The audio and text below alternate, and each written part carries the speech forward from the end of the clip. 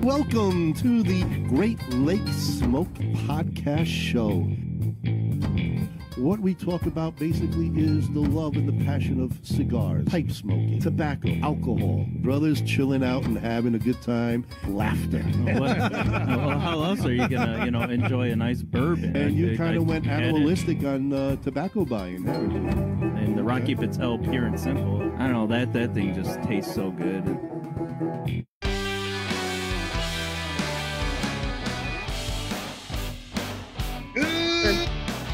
Aficionados, and welcome to another Great Lakes Podcast Show.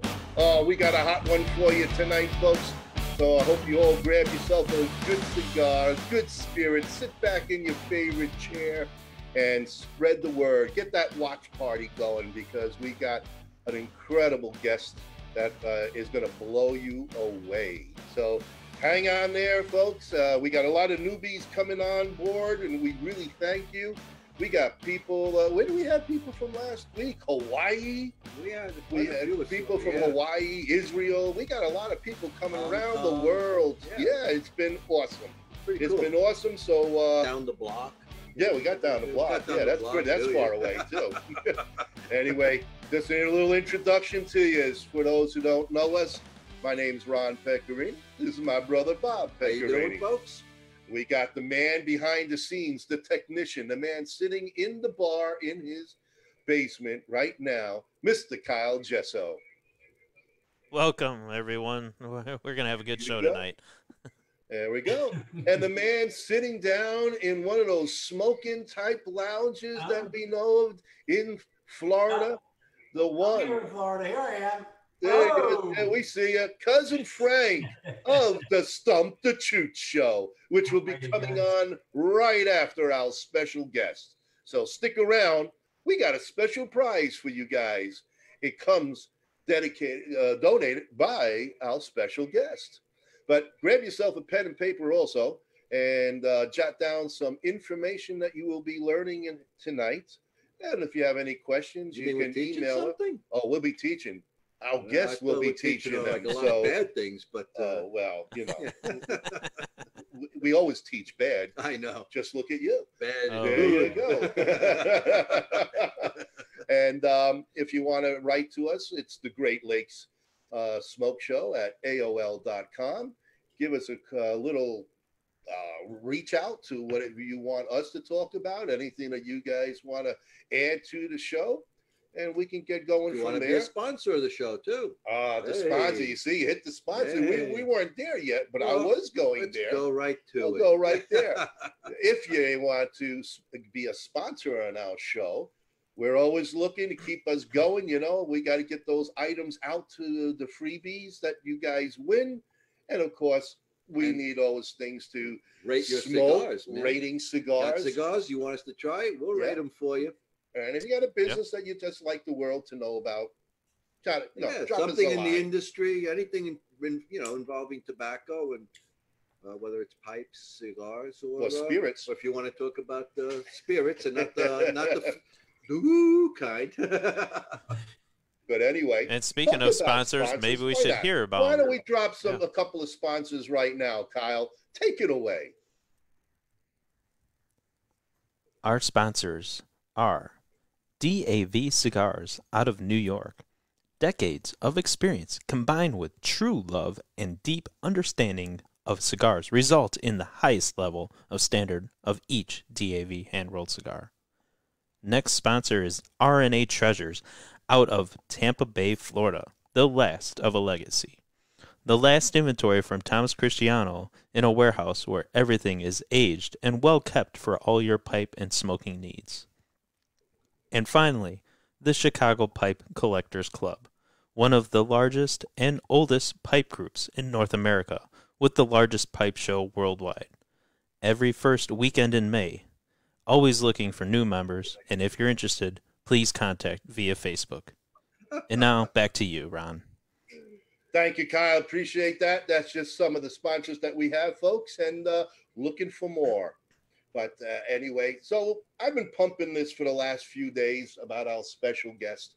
and I'm getting a lot of responses on people who actually know the special guest or have been in many of his lounges, and wonderful things have been said. Well, we've been there, and that's how we met him. That's how we met him we for did. sure. What a great spot it was, too. I really enjoyed it. Yeah, West Palm Beach, Florida, smoking. Yeah. And that kind of leads up to our special guest tonight, the one, the only, Honest Abe. Honest Abe it is. How are you, sir? What's up, gentlemen? How's everybody doing tonight? We're doing great now that you're here. I see you opted for the Honest Abe introduction. Well done. Yeah, I have a thing about names. Right. My pronunciation isn't the best. Your pronunciation we found out that is you were not. on the lam. We didn't want to give away your last name,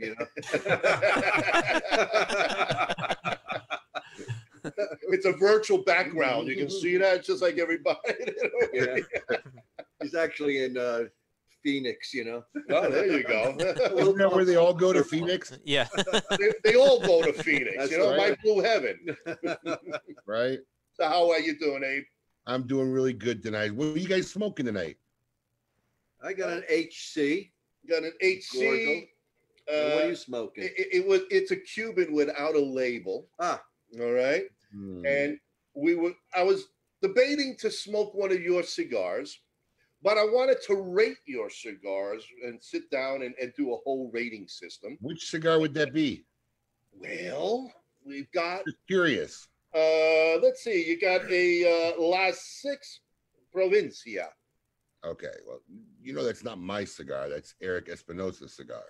There you go. Well, Mhm. this is what I received today. Yes. We sold you that cigar. Right. Okay. Well, we do have our microblend collection, so I just wanted to be sure. All right. Well, that's the one that we like to smoke. And I was talking to Bob, should we do it now with him on there? But it wouldn't be fair because we're really more focusing on you. And when we really sit there and really get the taste buds and all of That's that something we have to stuff. sit back and concentrate on, Yeah, it takes a little bit of time. They need a lot of concentrating. Yeah. We do. Oh yeah. We're old, Frank. We're old. Yeah. We're not like Kyle. Got to take those focus pills, So What were anyway, we talking about? oh, I Oh, forgot. jeez. Who's that guy who went in the corner? I think the most important thing is how Abe got started in the business because, his love of cigars goes way back. I mean, not as far back as Bob, because Bob is ancient, but Abe doesn't go far back. Abe is a lot younger than us. Yeah, I know. Not that much younger. I tell you, it's those days, look, you used to always be the youngest guy in the room. It doesn't seem like it was that long ago for me where anytime you were in a room with people, I used to play a regular Wednesday night poker game when I first moved here. I was 26. And I looked at all my friends, and they're all guys from the cigar shop, in their 40s, some almost 50, some older than 50. That's like Kyle I now. remember one night saying, Jesus. Like, what? I said, I don't know. I'm looking around you guys. I'm saying, who the fuck am I going to play with in 25 years? We get to that age now where, when you don't see somebody for 20 years, when you were younger, you're like, oh, I wonder what he's up to these days. Now we get to the point where we're saying, wow, I hope he's still around. Exactly. But Getting old you're right. sucks, It's very scary. Kyle's going to say that in 30 years. Right? Yeah. The Well, Pecorini brothers. I'm still right. hoping we're still doing this show 20 years from now, at least with most of us. I'll be in my wheelchair. Don't worry about it. We'll float around and get a camera going. Yeah, if we on can it. get the They'll nurse be able to stop. squeeze the comments in between oxygen puffs. Yeah, in between oxygens, it's going to be the cigar. Take a mask off and take a puff. And then take a sip. How does a Chicagoan find his way down to Florida? Accident. Look, it's one of those things, if you even try to make a plan, life will laugh at you, just kind of the way it goes. I'll give a quick summation because I think I've told this story like at least 1,000 times, but I was That's the first time to us. First time to you guys. So There you go. basically, I out of school, I started my own. I started working with one of my uncles, my mom's brother, in a packaging business. I went to Indiana University for 2 years. I came back. I tried to continue my education in Loyola University. Just college wasn't my thing.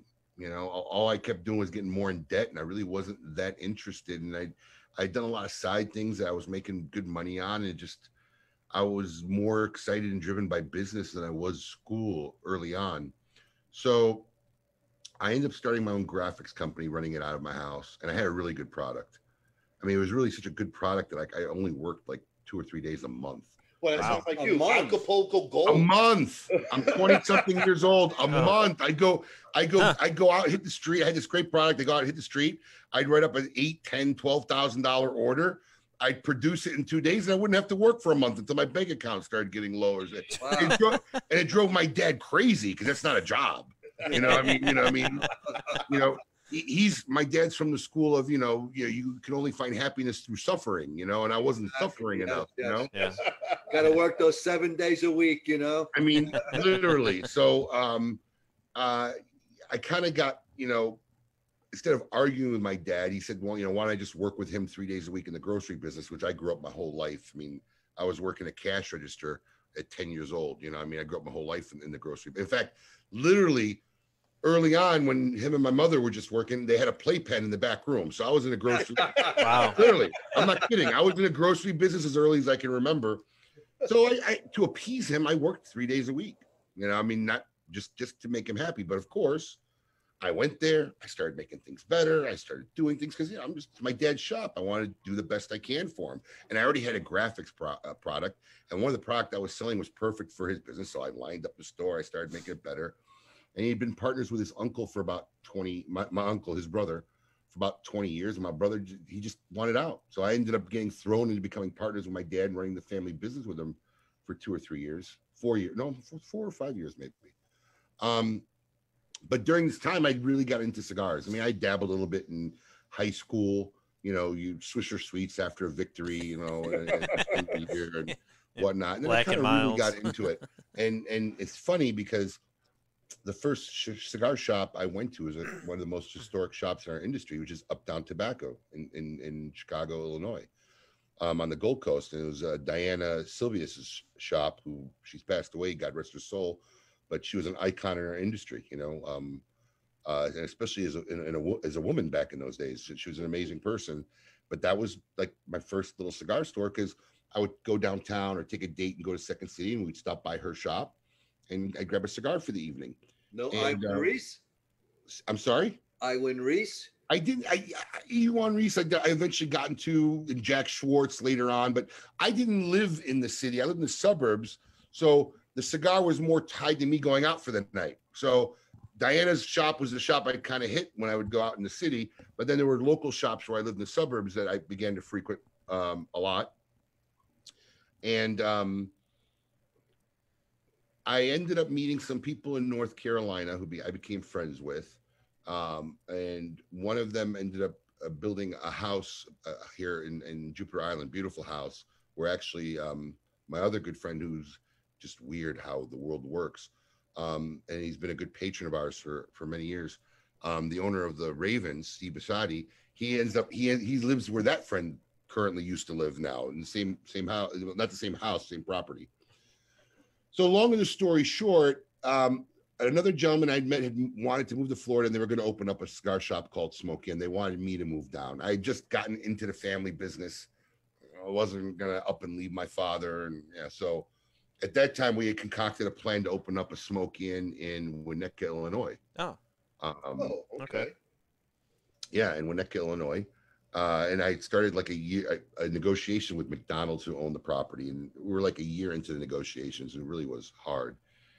And at that time, I had done such a good job taking over the grocery business with the co-op and everything and the sales.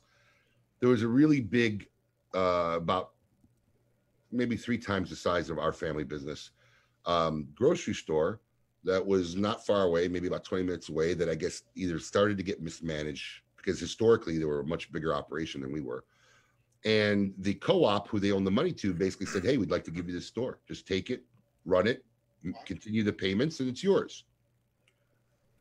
So that's when I was really conflicted, because I kind of knew at that point, if I do this, I'm never getting out of the grocery business, you know? And I came to Florida to think about it. I visited my friend who had already had the first Smok in here for about a year.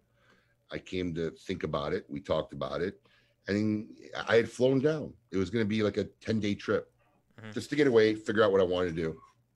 And he just says to me, just stay here. We'll run the shop. And just like that. And I'd already spent like 7 days there. I mean, look, I love cigars, but I'm going to tell you guys something. It's no secret. I think it's before. It's not what drew me to the business. It's the lifestyle. It's the people. I've always been a people person. Even in our grocery business, my customers were the kids of people who were my parents' customers. You know, I mean, they all saw me grow up since 5 years old until I moved away. They know what bones I broke, you know. And what trouble you got in. Yeah, every time I got in trouble, oh God, yeah. I got a great Casey and the Sunshine Band story I'll share with you. I mean, if you want to hear a good story, here's a great story, but this is older. But I'd gone to North Carolina, and I'd met a great friend of mine. She lives in Florida, and we just happened to reconnect like 3 or 4 years ago. But I'd met a woman who performs with Casey and the Sunshine Band. Her name's Maria. And we become really, really good friends. And it was on a trip in North Carolina. And I was driving back to Chicago. And no, she had left the week before. She had left before I had left North Carolina. We were in Chapel Hill area. And I got a call, and it was from her. And she says, look, we're performing in Chicago this weekend. Would you like to come to the show? And I went, okay, let me check my calendar. Yeah. Like, yeah, sure.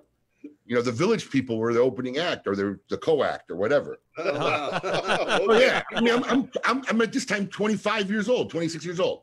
So I do this 16-hour straight drive back to Chicago. Now, my parents hadn't seen me in 2 weeks, 3 weeks. I get home at, I don't know, it's got to be like 9:30 at night, 10 o'clock at night. Say hi to my mother and father. Now, my dad's already given me this lecture. This is on a let's see here, Saturday. So this is on a Friday night. I get home. Now, Friday night they were playing in Valpo. Oh yeah, which is not far from the border. And then she wanted to get together with me Friday night after they did the Valpo show, and then go see the Saturday show with them. So I literally walk in the house, and I'm like, okay, see ya. Gotta go. Put on some clothes, took a quick shower. And they're like, well, where are you going? I said, I'm going to see a friend. Now, my dad had already given me the lecture because I just got back to town. He was leaving for Detroit that Saturday morning for a weekend. He had to go to a wedding. So he's like, you know, I know you're coming back from a vacation. I said, but you know, you got to open and work this weekend. I got you covered, Dad. Don't worry about it. No problem. Right? So I end up going out with her, and we're out till 3, 4 in the morning, easy. Now, I got to open up the store at 7 a.m., right? So I remember coming home. I said, I'm not even going to go to my bed. I bought the alarm clock downstairs. I sat in the living room. I set it. I slept upright, uncomfortable, so I wouldn't, you know. You just got to shower, change your clothes, and go to work. Right. And I went to work, and I got there on time Saturday, but man, I was exhausted. So Saturday was, I got in this tangent, but sorry, you're stuck in the story now. That's okay. No, you're fine. For it. So Saturday. Just to let you know, hold your thought. I don't know if you know Kevin Shahan. Yeah. Kevin said your life is going to be full circle. He goes, I can just see Abe when his retirement years, he's going to end up owning a grocery store in his retirement. Never. All right, Kevin, you heard it right from the man. Never. I asked him. Never say never. Never. If anything, it'll be a little cantina in the DR called Burritos and Beer, and I'm just going to work whenever I want to work. That's it. So I make it to Saturday, and Saturday in the grocery business is busy, right? So we had this little office in the front. I go get me a couple rolls of Charmin. I go to the office. I lie on the desk. I said, let me just see if I could sleep a couple hours and catch up. Phones ringing, doors knocking. I don't get any sleep, right? So I don't even have time to go to the concert. So after the concert, I go straight to Maria's hotel. She was staying at the Sheraton. I'll never forget. I told her, look, I got all my stuff still in my car from last night. You know, do you mind if I shower in your room? She was totally cool. Went up there, showered, changed, and then she rode with me, and we followed the band to go to the Rosemont Theater to watch for the concert. Mm-hmm. We go to this concert, great concert. The Village people are all awesome guys. We had a blast, and then they had an after party at Excalibur, downtown Chicago. So now we're at this after party. I stroll in the house, almost 5 a.m. I gotta leave like in an hour and a half. Again. Wow. I said, let me just close my eyes for a little bit. Right? That was Same it. chair. I figured it worked the night before, right? Safe. Same chair.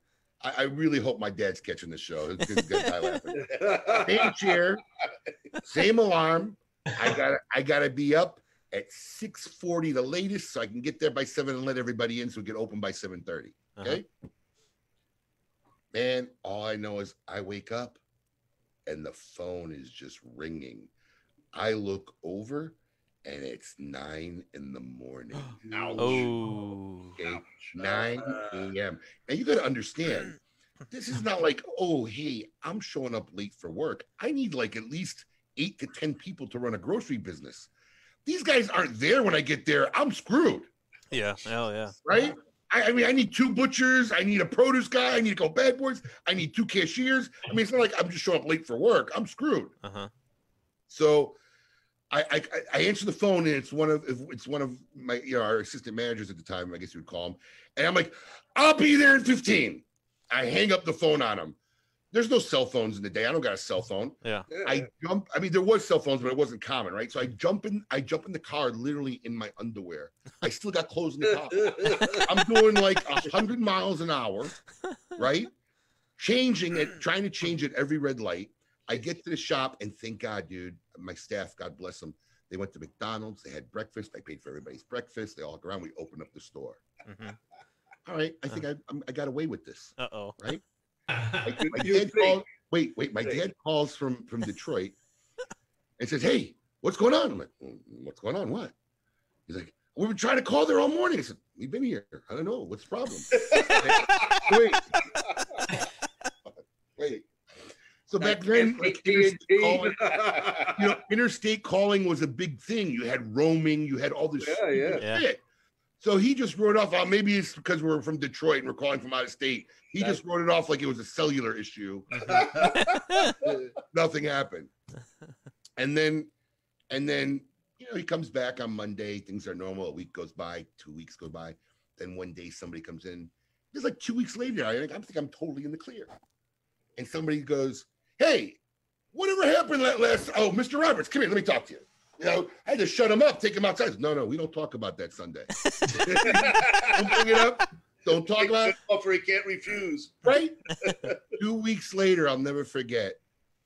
My dad calls me up. He's changing out the drawers for one of the cashiers. He says, I need a roll of quarters. He hands me, start walking to the back. I'm in the last aisle of the store, halfway down, and at the top of his lungs, I hear him scream my name. I'm like, oh. This is like a month later. I'm thinking nothing of the event. I start walking back, man. And my dad used to have this thing when he gets mad, this jawbone would pop out. So you knew something was screwed. And I said, what's up? He goes, when I went to Detroit, did you open the shop late? I'm like, oh. If I had to hear how I was the most unresponsible human being in the world, dude, I'm telling you, he was devastated for a month. He wouldn't let me live it down. And my argument to him was, dude, I partied with KC and the Sunshine Band and the Village people. I don't think 20 years from now, no one's going to give a shit. I mean, I get it. It's a bad thing, but it's not that serious. And 20 years from now, you're not even going to remember this. What's funny is when I tell him the story now, he doesn't remember it. So I'm like, yeah, you see? Maybe he doesn't want to remember it. Right? So, I mean, I've always been gregarious. So that's what I loved about the cigar industry. So when, you know, I just like being in people business. So when he told me to stay down here, I'd already met the guys, the regulars. I just kind of fell in love with it. And I just didn't go back. And like literally on day 12, my father called me. He says, am I crazy? Are you supposed to be back in Chicago now?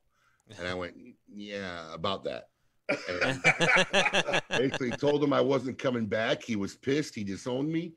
I flew back 2 months later to go load up everything I could in my red Jimmy I had at the time and drove back to Florida. That's how I ended up in the cigar business. Wow. Wow. That That's is a story. Yeah. Well, I'll tell you, your dad made his point. Yep. He forgot about it, but you still talking about it. Oh, I'll never forget it. You're still carrying the weight of that. Yeah, it's a pinnacle moment in my life. I let my dad down. I mean, seriously. I mean, literally, he didn't talk to me for a month. He was so livid.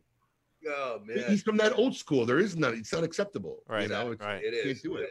And I agreed with him. It's unacceptable. Get mad, but man, get over it. I mean, it's not like I went partying with my friends and got hungover. I was hanging out with the village people in case being the Sunshine Band. I mean, cut me a little slack. You were somebody for 48 hours. You know? Right, it was a monumental life moment. You know, it's a landmark moment. Let me, you know, So that was back, like, So that was it? 96?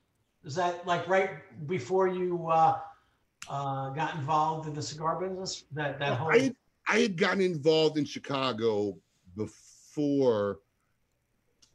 What happened was I started distributing cigars in Chicago. This is before I moved down here, before I was even starting to open up a shop.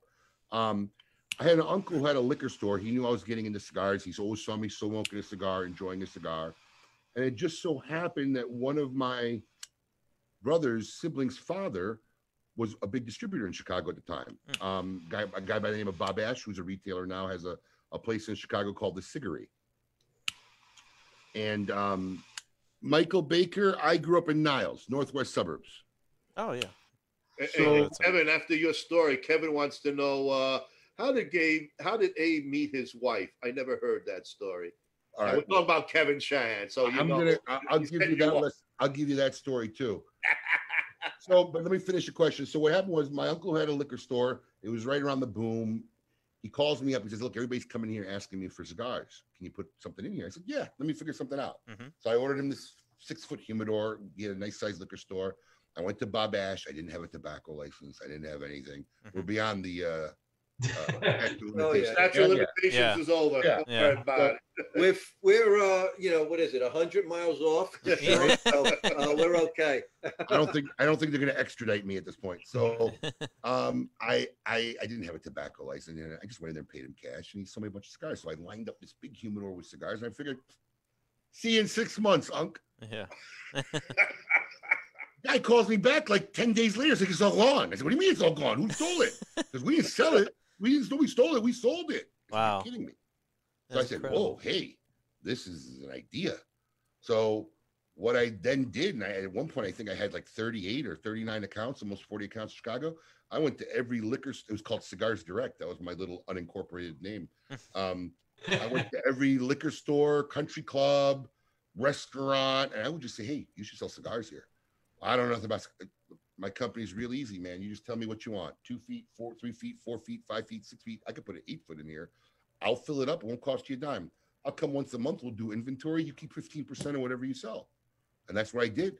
And that's how I started distributing in Chicago before I ended up moving down here. And then after I moved down here, my dad did the thing where he tried running my accounts for a while and collected the money for me and everything. It was really cool. But, when you're not there, competition ends up start picking your accounts off one by one, and it just wasn't worth it, and we let it go, But that's how I started selling cigars in Chicago before I moved to Florida. Even.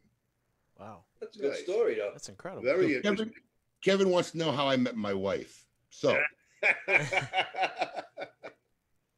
I met my wife. True story. The first 2 weeks I was in Florida, right after I moved here. Okay. Yep. I went out. A couple of my friends took me out to dinner.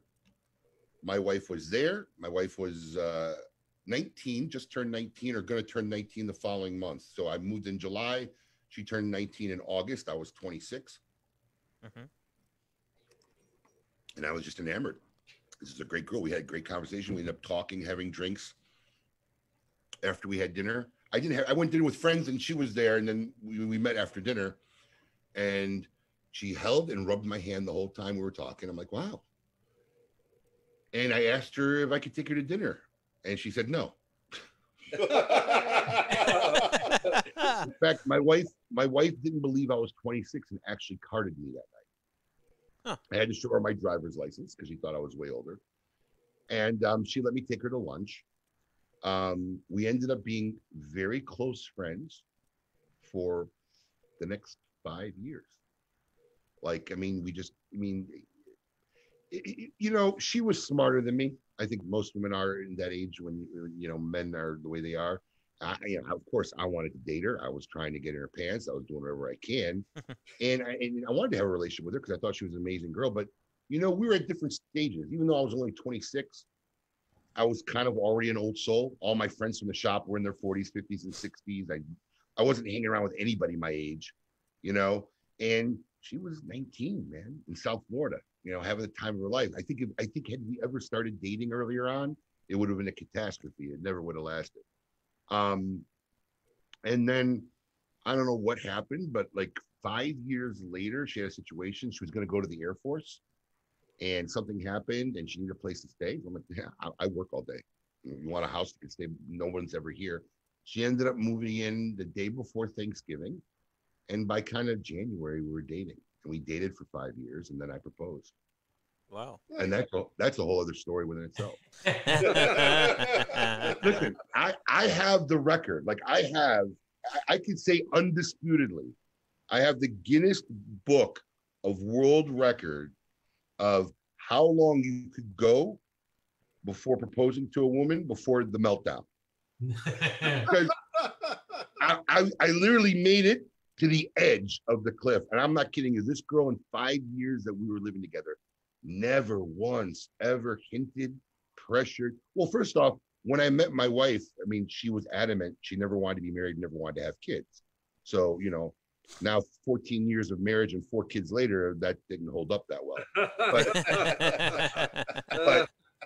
But she never hinted about marriage or sitting down. So it was Valentine's Day, and we went to, I had gotten a ring, and I had to lie to get in this place that you couldn't get into, and I waited to the last minute like an idiot, but it worked. They got me in, and it was a 9:30 Valentine's Day reservation. We had this wonderful dinner, and they had botanical gardens behind it, and we went for a walk, and we get to the gazebo. I had this ring in my pocket. I'm getting ready to propose to this girl, right? I mean, I don't think any guy ever pictures that day, right? Girls think about it. Oh, a little girl, right? We never think about that day. Like, married? No, we're not going to. It never enters our mind. Avoid it. Completely opposite spectrum. So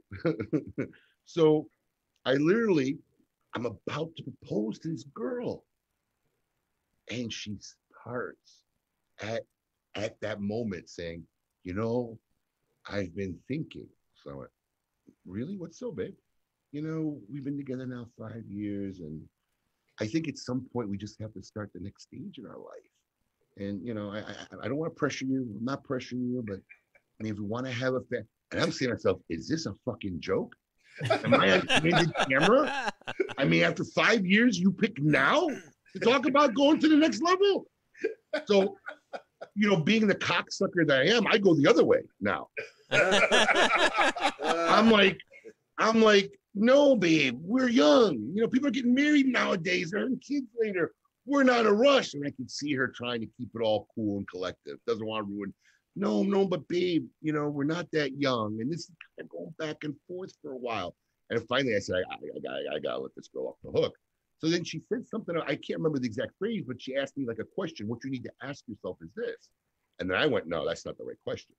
She's like, what? I said, that's not the right question we really should be asking at this moment. She's like, what are you talking about? I said, well, that's not the right question. I think this is the right question. And then I pulled my ring out of the pocket and I asked her to marry me. Bro, first time since I ever met the girl, she was speechless. She couldn't believe it. Because if I thought I was on candid camera before, she definitely thought she was on candid camera at the moment. So I'm fortunate enough to have even a pretty cool proposal story. I mean, literally, I couldn't have timed it more to the wire. Awesome. Congratulations. That is awesome. Thank you.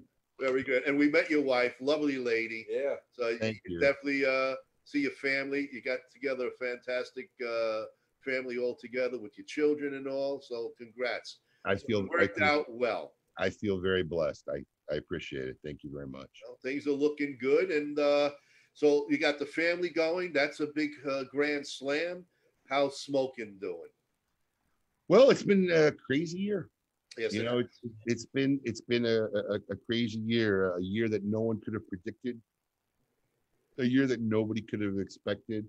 And I'm assuming at this point we're exiting the cave. We're coming into the light. coming around the corner. We're coming around the corner, but I could say that I think we did it with very minimal scars. You know, I mean, we really retained everybody. I lost one guy who went on to a better job, which you always want for your staff anyway. And he's still a friend and he's a great guy, but we retained everybody. We kept pretty much everybody almost paid all the way through. And I think it was a very short period of less than a week for most of our people. Bartenders are the people who got hurt the most, and we tried to keep them employed as much as possible, just doing other various tasks. Have you been open the whole time? No. The first thing we did was close for about 5 weeks. Oh, really? Wow. All of these shops? All of them. Wow. Oh, Wow. 5 weeks of nothing. Holy cow. Now, we did keep the mail order going. And honestly, if it wasn't for that, this would have been a more crippling period for us. But we managed to have really some exponential growth in our mail order business. I think our mantra and our philosophy of customer service above all else has prevailed and resonated throughout the community. And a lot of people have found us. And we managed to retain a lot of that business. And now we're in the process of building a warehouse because, I mean, I got a video. I could show you our whole distribution. Half my retail space is now a distribution center on our floor, right outside this window. I mean, it's insane. In fact, I took a video because looking at it is just like crazy. I took a video of this. I haven't had a chance to post it on Facebook, but it's so insane. I don't know if you'll be able to see this. Oh yeah. Oh, yeah. Wow. Oh, I saw that earlier. Yeah. No, but Oh, that's a lot of boxes. That's a hell of a lot of boxes. That's wait, you know, and then we got all these shipping containers in the beginning. This is on my floor. This is on my business floor, our retail floor. That's awesome. So, no, you need a warehouse. It's blessing. If you need anybody running the Orlando shop or help, you know, I know Frank might. I don't have a shop in Orlando. That's our other friend. That's But no, that helped us a lot, and that helped us honestly survive. But you know, we had to pivot. You know, we had to focus on our thing. I mean, right now we're in the middle of a Pete Johnson virtual event. We changed it. You know, we were doing events the same day and then trying to squeeze all these orders into an hour and a half, and that was insanity. So we did this one differently. It started Monday at noon, and it was still semi-insanity. And it's going through till tomorrow night. So we had some rare product. A lot of that went. There's still some cool rare packages available, but all Pete Johnson's regular product is at an event discount. So it's about the cheapest you'll ever get it. But most of the excitement is people are trying to get his hand on his event-only cigar. I'm smoking one just out of tribute. Halloween. The shrunken pumpkin? This is the shrunken pumpkin, and it's free with any purchase, one with every 5 cigars. So on top of an incredible box discount, you're getting the free pumpkins. And then tomorrow night, every purchase gets you some raffle tickets. It's all explained on the site. But then tomorrow night at 7 p.m. Eastern Standard Time, Pete, we're going to do a live virtual HERF with Pete. And at 8:30, all these sales that have come in over the last few days, we're going to randomize it. And I got like 3 epic autographed prizes that we're giving away tomorrow night. So, but it's stuff like this. The shop is up and running, though. I mean, as far as the store, the retail part. Okay, so what happened with us in the retail part is we closed for 5 weeks. Then after 5 weeks, we said, let's open. And then we opened. Then they came in, they said you had to shut the bar.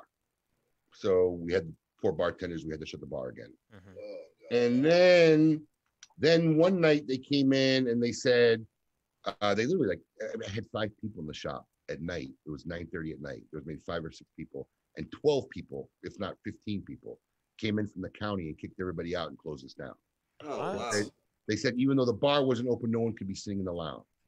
So then we did cash and carry only for the longest time. So now we're hitting September. and pretty much, haven't had much retail business for this whole time. And Palm Beach County issues an order. I was on the local news 3 times in 3 weeks. Palm Beach County issued an order that they were going to 5 phases. Okay, and they listed the 5 phases out. The 4th phase was at the end of November.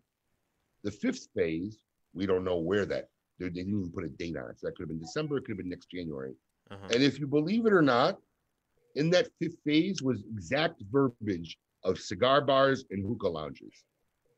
Really? So between now and December, if my county had their way, comedy clubs, gyms, bars, restaurants, grocery store, everybody was going to open, but we were the biggest threat to wait to open until December. You kidding? Unbelievable. No. Wow. So on September 14th, the governor put the state in phase 2, which meant people could open with 50% occupancy. Now, the problem was when this whole mess started, the governor had given the county's authority to say, look, this is what the state's requiring. If your area is more in stressed and it has problems, as a county, you could go more. And that's what Palm Beach County did. They went more. So on the 14th, my kids get to go back to school. Okay. So I got kids going back to school. People are opening up, but Palm Beach County still doesn't want me to open up. Wow. And then on the 21st or 28th or a week later, DeSantis just went on TV and said, look, this is done. The state's open. People have a right to work. They have to go out work. No one could tell any business in the state of Florida to close. Great news. If you've been fined, you don't have to pay the fine. He made a big thing. He stepped it up. So really, it's just been the month of October, since the end of September that we've been like fully open and functional. Okay. He seems like a pretty nice guy, though. Well, look, I don't know if any politician's a nice guy. I think it takes a certain breed. Better than some of the others. How about that? But I don't have a problem with his policies. He got rid of core math and core education. Oh, that's a joke. Yeah, he got rid of some. He helped the Florida prepaid program because it was insane at some point. People couldn't afford to put prepaid for Florida for their kids, and it was supposed to be an economic way. He changed that. So I'm in line with his policy. I don't mind him as a governor. I'm all right with him as a governor. But honestly, if you're a business owner, he's got to be your hero right now. Otherwise, we'd still be closed, especially in Palm Beach County. Really, absolutely. Yeah. So things are looking back to normal. Our Thursday and Friday nights and Saturday nights at the bar may never be. It might be a long time before it'll be the way it was. But you don't understand as a retailer how it is walking out there for those months and not hearing a sound. Oh, kind of soul. After all these years, there's nobody there all the time. Did you guys ever try and set up outdoor seating? Wasn't allowed. No, I don't have to set up. I got beautiful outdoor seating. Okay. Yes, you do. You should see the outside. I got $3,000 in outdoor furniture, plus maybe 15. Beautiful seating. There wasn't allowed. Gorgeous, Yeah. Huh. Yeah. That's Wasn't allowed. amazing. The night we were there, his whole outside was jam packed. Yeah. Jam packed. Yeah. The first place we went to sit down, it was like, okay, that's not going to happen. That's why we went to sit down inside, and there's Rudy Giuliani hanging out. Yeah, it was cool. So that's one thing. So outside was so busy, it kept us on the inside when we got to hang out with Rudy and took the pictures and everything. And we also got to hang out, and we met I think how do we met there? Brent down there. He comes down to Brent Bloom. Are you familiar with him? Most likely by face. Yeah, probably. Okay. Brent is down there a lot, and he does the whole circuit and everything. And it was just a fantastic night. Your salespeople were fantastic with the cigars. Actually, you had an event there that night. LTD was there. That's right. Yeah. Remember, Frank? You bought a La Flor Dominicana was there. Yeah, and it was a great event. I have a good question for you, Abe. Yes, sir. Cappuccino. You guys sell a lot of cappuccino. You couldn't even sell cappuccino during the pandemic. And I know you have an incredible paying attention to detail. Tell me that story about getting a cappuccino machine in your store. Well, look, there's certain things that when I personally have a vested interest in it, it's got to be to the best I can make it. Like, our Cigar of the Month Club is one of those things. That's my personal baby. It's going to be the best I can make it because that's my project. So a cappuccino is one of my things. So when I was working in West Palm Beach before we opened up Boynton, there was a place down at the end of the place called John Bull. They made the best cappuccino I had ever had. I mean, like ruined it. I would have 2 or 3 a day. So when I came here, I wanted the same machine. I wanted the guy who serviced them. And it was a guy I still deal with today. His name is Mimo. We call him Mimo. He's literally, he's a Seinfeld character. He's great. If any of you have been to the Great Smok, he's always the little coffee vendor who makes espresso and stuff in between the 2 buildings. He's always out there. If you met him, you can't forget him.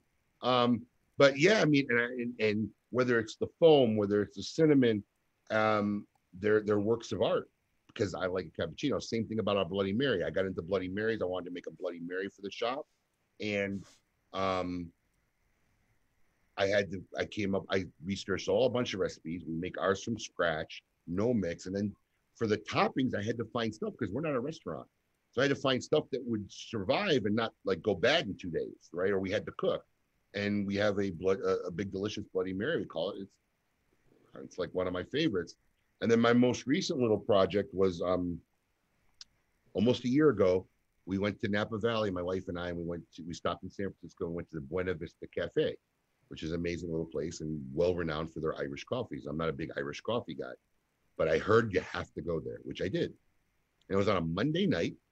And as we're walking up, the place is packed and everybody's drinking this Irish coffee. Like it's insane. I'm like, all right, let's go have this. So we drink this thing and it's like liquid crack. I'm like, what? I mean, seriously, what is this drink? They have a big plaque outside. Tells you the whole history about Irish coffee. Invented in Shannon, Ireland at the airport and whatever. First brought to America in 1952 by a guy who ran the Buena Vista Cafe. How it became a national institution. But it's really where the first Irish coffee in America was made, right? So I'm enamored by this process. I'm taking videos of this guy. I'm talking to this guy. I'm asking him questions. These guys sell 2,000 Irish coffees every day and 2,500 on weekends. Wow. Every day. Hey, they're lining them up 20 at a time. I got a whole video. So I got all into this. I said, we have to, in fact, you know what? I'm going to show you guys. Hang on. Frank, you did some research on the man. Well, yeah, he's a very interesting person. He's just so motivated. Hey, and he's a people person. Can you have Anna bring me an Irish coffee? Okay. Thank you. So, my wife and I had like, this is just a quick stop before dinner. We had like 6 of these things. 6? Good, yes. Okay. I mean, Because you didn't want to go to sleep. And then they make a version of it with Screwball, the peanut butter whiskey, which is like even worse. Oh, yeah. Okay. So, it took me 4 weeks just to get the glasses, the same glass. But the key to how they make their Irish whiskey, because I've been everywhere and it tastes like crap. It tastes like rocket fuel half the time. The key to it is the cold cream, heavy cream that they whip and it sits on top. So the hot coffee travels through the cold cream. You can drink it right away. You don't got to blow on it.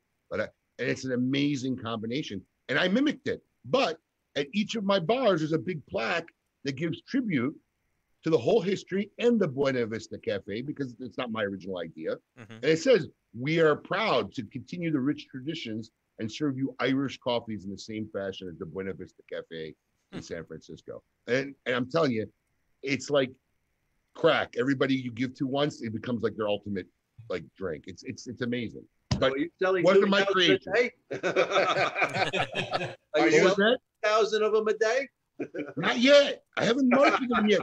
Listen, I've only had a bar for 4 weeks. By the time I'd gotten back from Napa last year, we got the equipment. I did and then I got to teach my bartenders how to make it. It's the whole thing with the sugar cubes and the spoons, because it's how they make it. It's part of the coolness too. By the time we got ready and we were going to make a video and highlight this, COVID hit. COVID hit. But you'll be seeing videos of it soon. Trust me. Okay. Well, we did share your. I like to taste it, but well, we have to go down there. I know. Yeah, does he deliver? But, we did share what you got going on this week on our page, and I saw what you put out yesterday that you kind of ran out of the first order, and you asked the people not to get mad and all of that stuff. Well, it's always the guys who are hunting the rare stuff, right?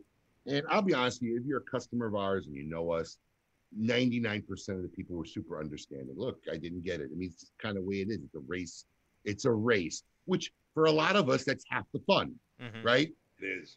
It's always these guys who really aren't our customers and are trying to get something, and half of those guys typically go and resell it. They don't want it for themselves to smoke or enjoy. Those are the guys who really will make the biggest stink about stuff like that, because it was still a great deal. And any of the regular production, and you got the pumpkin, which, by the way, I might have to swipe a couple of these from Pete because these are really good. What do they taste like? What's in the pumpkin? What are you getting? Well, body wise, it's not overpowering, right? So it's not a pepper bomb. It's something I could enjoy at any time during the day, but it's complex, right? It's got good flavor, and it's a little earthy, but I get hints of chocolate. I'm not one of these guys because I don't do that. I've never been a reviewer. It's just I'm kind of more like, I like the cigar. I could tell you that it's not overwhelming, it's not overbearing, but the flavors have changed, and it's not boring to me, right? So that's what I enjoy. Sometimes I like something simple. Sometimes I like something a little, just like my food. I like something a little more complex. Sometimes a good hot dog is great. It just depends how it is. Brett's hot dog, not that Vienna stuff. No, Vienna all beef. Drag through the garden, my friend. Yes. You have to have that snap. Yeah, you gotta have that snap. Into it. That's a New York thing. It absolutely is. It is. It is. No Now, question. could that possibly make its way into a regular line for you? I don't think. No, Just what? take what Not the me. monk It's takes. Pete Johnson. That's a Pete Johnson question, but I don't think he will. And honestly, there's no need, because these are good vehicles to have some excitement. I mean, we're in the virtual days, so to have something, and I think it's a model that you're going to start seeing more of, because the psychology behind event cigars changed in the last couple of years.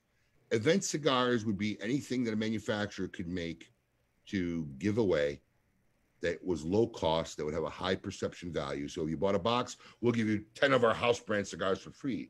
Oh, really? I buy a whole box, you're gonna give me 10 more cigars for free? Not a bad deal. Box and a Yeah, half. but I mean, they weren't really worried about what they were making, right? Okay. So now that philosophy has changed between Espinosa's event cigar, Saka's Polpetta, Pete Johnson's. What these guys have now done, and I hope continues the trend because I like it, they're trying to make a really, really epic good event cigar that people will want, instead of just making something basic or anything. Right. And that will help drive sales. And it does. It makes things a little bit more exciting. Guys can't get the cigar. You have to be in an event. We don't have physical events. So everybody's been cool in doing this virtual stuff. And, that's one of the things we had to do. We have to pivot, right? So I'm not having in-store events. So we do these virtual events. We've always tried to do them differently. One thing I try to do is try to do something different, a little different, because I'm always experience driven.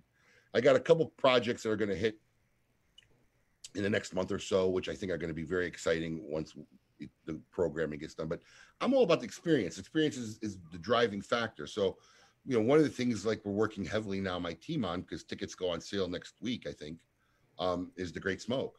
Yeah. After 15 years, we have to go to a virtual Great Smoke, right? And I've seen already a few virtual events, and that's not doing it for me, right? I don't want to do a virtual event, but we are. So what can we do?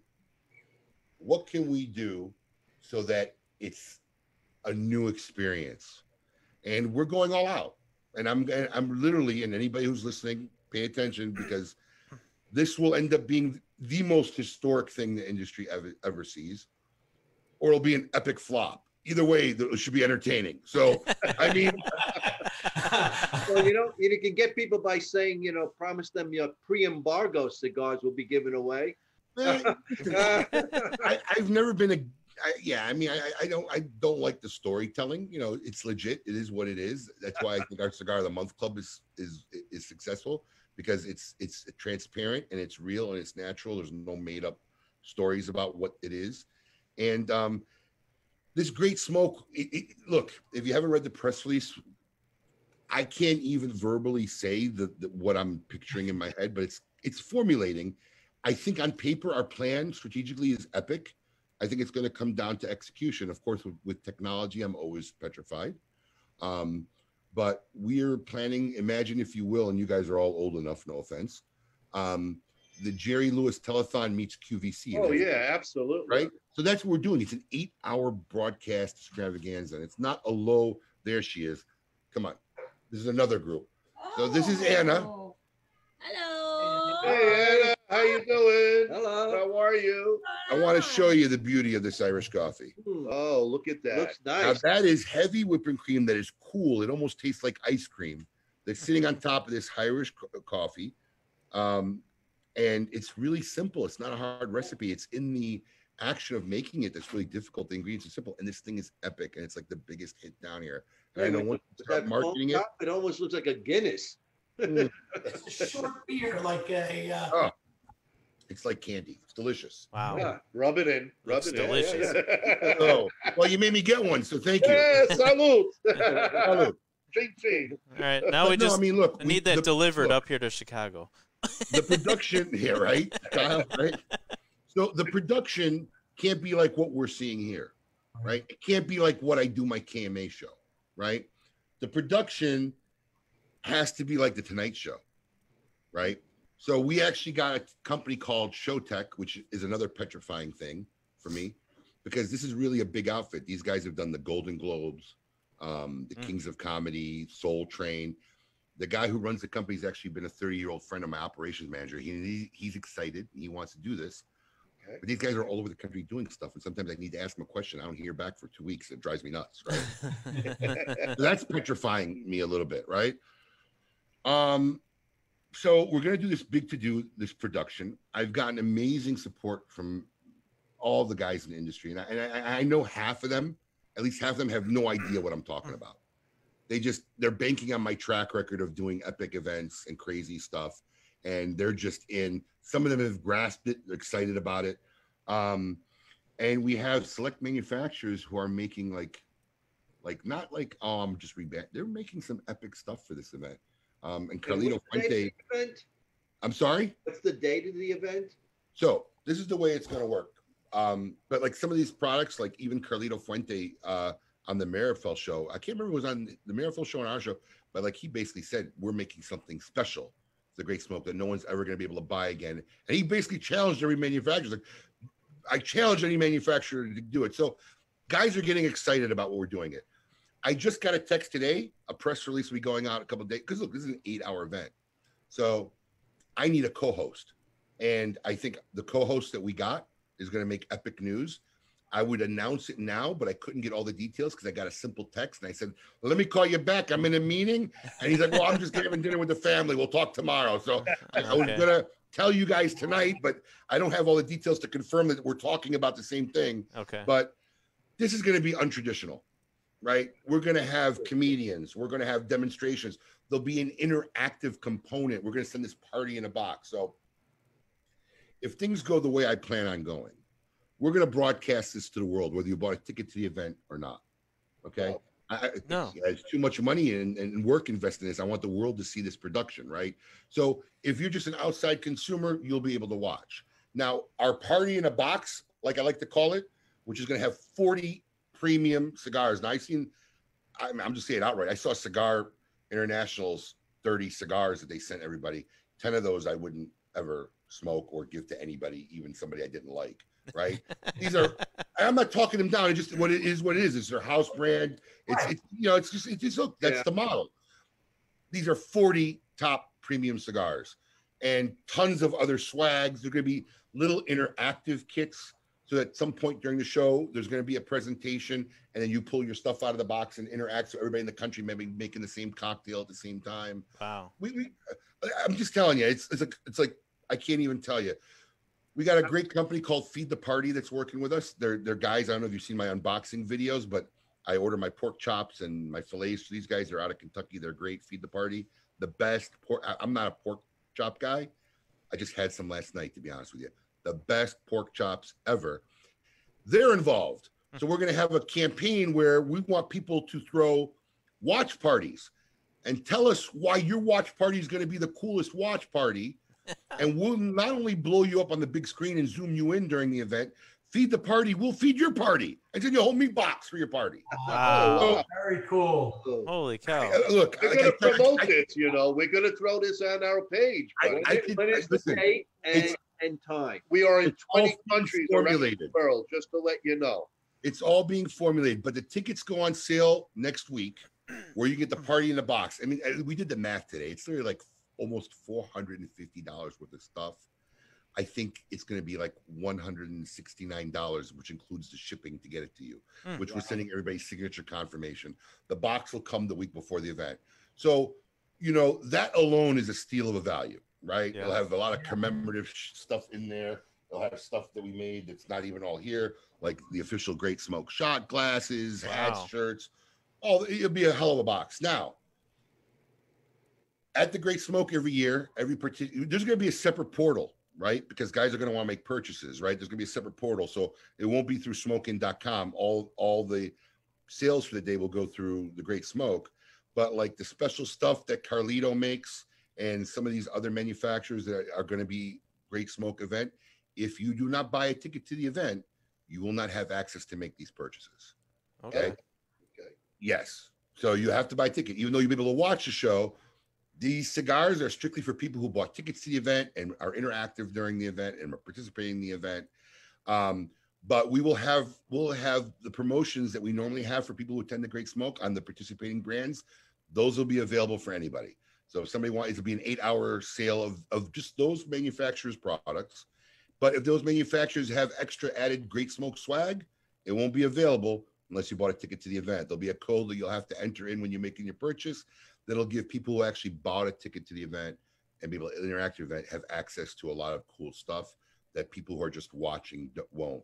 So like I said, this will either be the most historic, crazy thing this industry has ever seen, or it's just going to be an epic failure. Either way, it should be entertaining. I feel It's it'll. going to be a blast. I feel like it's gonna survive. It'll actually take off because I've actually taken part in a couple of breweries that do that. You have to buy their golden ticket into their event just to buy, like a 6-pack or 12-pack of this special beer that they're having. Well, the nice thing is the ticket to the event is the party in a box, which comes with the case that holds the 40 cigars is one of these cigar traveling vaults. Okay. That's a $35-$40. I mean, the value of the stuff you're getting for the $169 delivered is ridiculous. So that's a deal within itself. Mm-hmm. But then by being a supporter of the event, you'll have access to some pretty crazy epic stuff that's going to be made for this event. So And the pork chops don't come with the cigars, right? no, but you can win a box and Feed the Party can feed your party. Yeah. That's what we want to do, because even though we can't have the social aspect of it here, we want guys who, like in Chicago, you guys, we want you guys to get together and watch it together and make an event out of it. And if you convince us why your party is going to be the best one, not only we put you on air, but the fine folks that Feed the Party will feed your party and send you a whole, it's a tomahawk ribeye, it's filet mignon. He sent me the whole box, so it's nuts. Yeah, crazy. Wow. Oh, man. So when are the people should stay on smoking or like get on your Facebook page? The best way to stay tuned as to what's going on is go to thegreatsmoke.com, enter your email for updates. That'll be the best way, and follow thegreatsmoke.com regarding Great Smoke stuff. I mean, obviously we push it through our Smokin' social media as well, but if you really want to stay on top of the Great Smoke, that's the best way to do it. The event is February 20th. It's Saturday. Somebody's asking me. The event is Saturday, February 20th.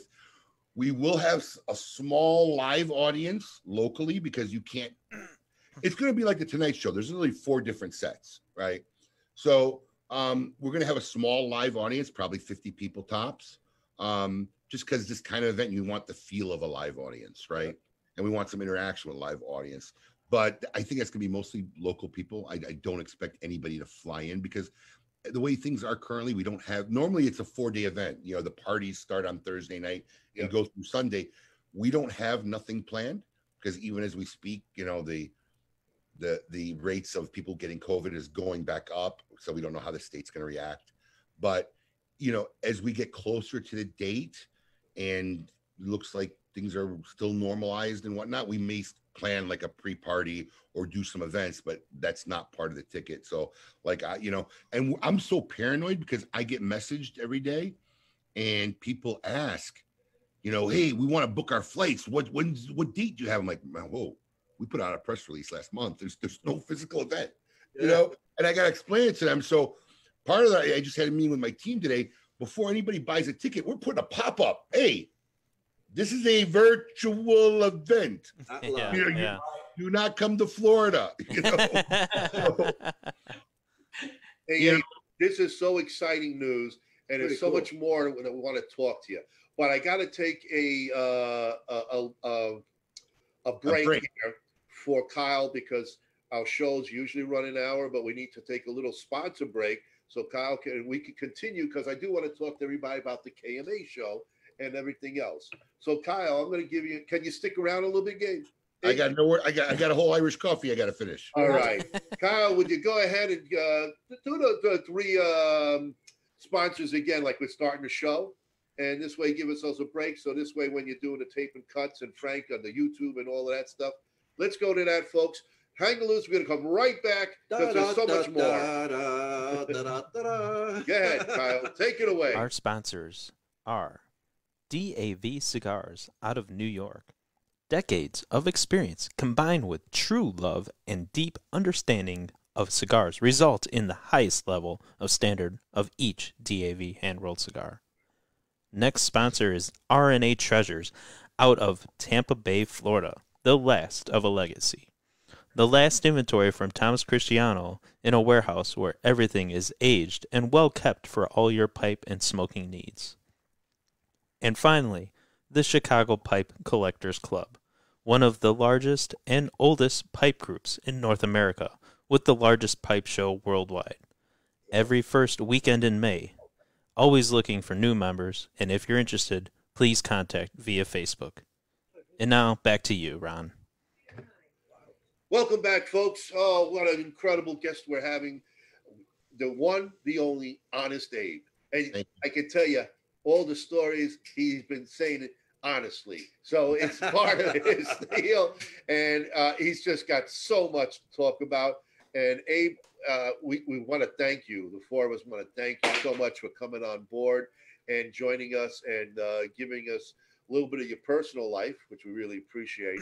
And I know everybody is really just on the edge of their seats about this event that's coming on February 20th and information about getting the tickets. I, for one, will be buying one of those tickets because it just sounds fantastic. Yeah, count me in too. Thank you, guys. Yeah, be part of history. We're hoping to make history here. That's what we're hoping. Well, we want to be history too because we want to podcast that show. We want to share it to our audience.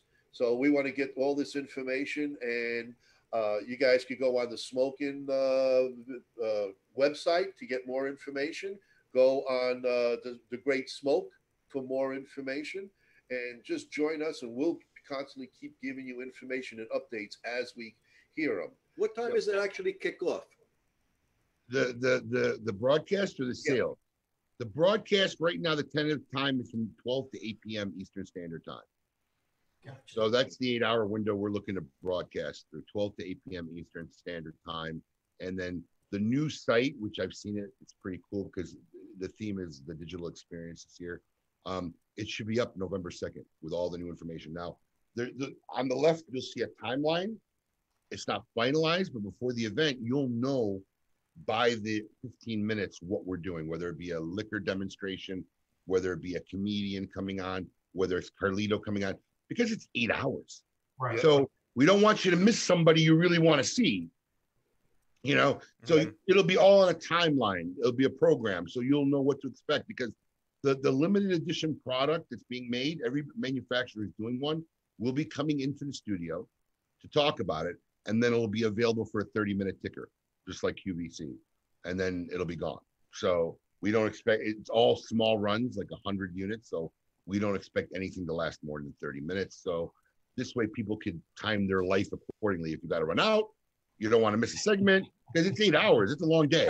So If you have to go to the bathroom, you can time that too. You could time your bathroom break too. Absolutely. Well, I'm a sitter, so at least an hour's worth of showing I need to mention.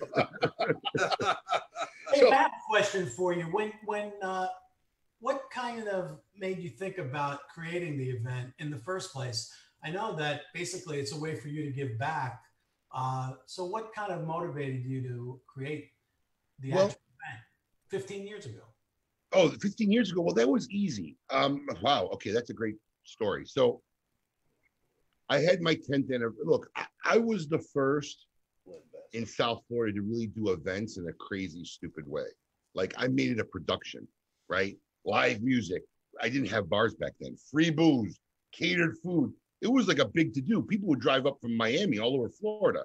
I was doing an event every month, and had 200 to 300 people easy.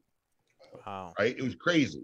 You know, when we did our original Anarchy release, Pete Johnson and I were just talking about, we'll probably talk about it during our HERF tomorrow night. Like, I wanted a car for a junkyard and let everybody take sledgehammers to the car.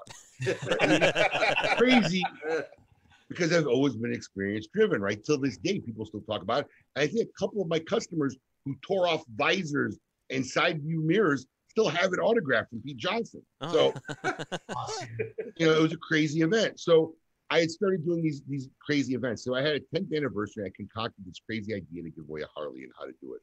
You had to buy this box that had 50 cigars in it. I think the box was $250. So it was a hell of a deal, 50 cigars. All right. Let me see if I can remember this right. Was it 50 or 40? It might have been 40. 10 were made by Oliva. 10 in the box were made by Drew Estate, which I think at that time was Chateau Real. 10 were made by Camacho, and 10 was made by Rocky Patel. It was 4 companies. Okay. And it came in this box. It had a medallion. So when you bought one of these boxes, which was a hell of a deal, it was like 40 cigars for $250. Wow. Yeah. You got a 1 in 50 chance of winning a Harley. Wow. Okay. Right? So it was a crazy event. So we had 800 people at this event. I'll never forget. Wow. 800. 800. Wow, man, that's a lot of people. Now, there was a guy in the industry. His name is Michael Argenti. I don't know. Some of the people watching might recognize it. Michael Argenti was Nick Perdomo's brother-in-law, who was vice president of Perdomo Cigars for a while and then broke off on his own and did his own stuff. And I don't even think he's in the industry anymore. But he came to that event just as a spectator because Perdomo wasn't one of the companies. And then after the successful event where we had 800 people and everybody went up and talked, and Marvin and Samuel and Jonathan were there, and Rocky was there, and Christian Hero was there. And it was just a crazy event. And we gave away this Harley. And we went out, partied afterwards. And Mike Argenti was next to me. He's like, that's the most insane event I've ever seen. He's like, where do you go from here? How do you top that? This is what he said. Yeah. How do you top this event? He goes, I have seen nothing like that. And I've been all over the country other than maybe some epic events that JR does. And even some of those aren't to this level. and this is what he kept battering me with all night that Friday night. Saturday, I go to the shop. I'm hanging out. And his words are resonating in my head. I'm looking at this courtyard. We had this beautiful courtyard that was in front of my store that went from Panera to Publix, huge area. And I'm looking at this. And I'm like, you know, Eric Espinosa had brought up to me about doing a big smoke type of an event in Florida. We could never find a venue. We spent a year looking for it. Couldn't find anywhere that would allow us smoke. I'm looking at this courtyard. I'm like, I think I could do this event here. I think I take this big smoke concept and we do it here in this courtyard. I didn't even ask my landlord permission, nothing. We just did it. It was insanity. Sometimes I look back on my history, I don't even know where my balls came from. I mean, literally. Look, this was outside. Now, look, I'm talking to these manufacturers. I'm telling them what I want to do. They're all looking at me like I'm nuts.